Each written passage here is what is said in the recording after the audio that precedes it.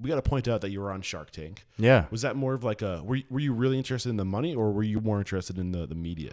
I was interested in a strategic partnership. Okay. And I thought going on Shark Tank and getting an investment from one of the sharks, was going to be a strategic plan for us to grow. So you got the SBA loan, right? Yeah. So why did you need more? And your trucks were making money at this point, right? Right. Because we always wanted to expand, and expansion, the growth, our big vision is to become the world leading Korean barbecue brand.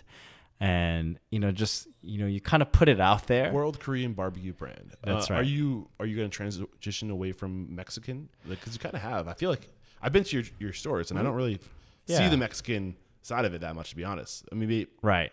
I think if you were to go to our stores, you would feel like, okay, there is Texas, Texan Mexican influence in the cuisine that we're serving.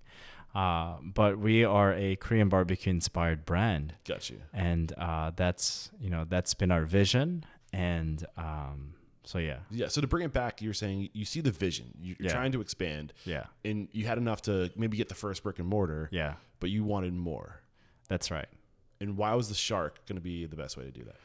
Well, first of all, if you get on Shark Tank, you are getting millions of viewers. Mm-hmm. And I thought that it would be valid. Like, it would put some validity into the hard work that we have been putting for years. Mm-hmm. And previously, I've gotten on some few cooking shows, and every time I got on cooking shows, I felt like this isn't me. I'm not a chef. Yeah.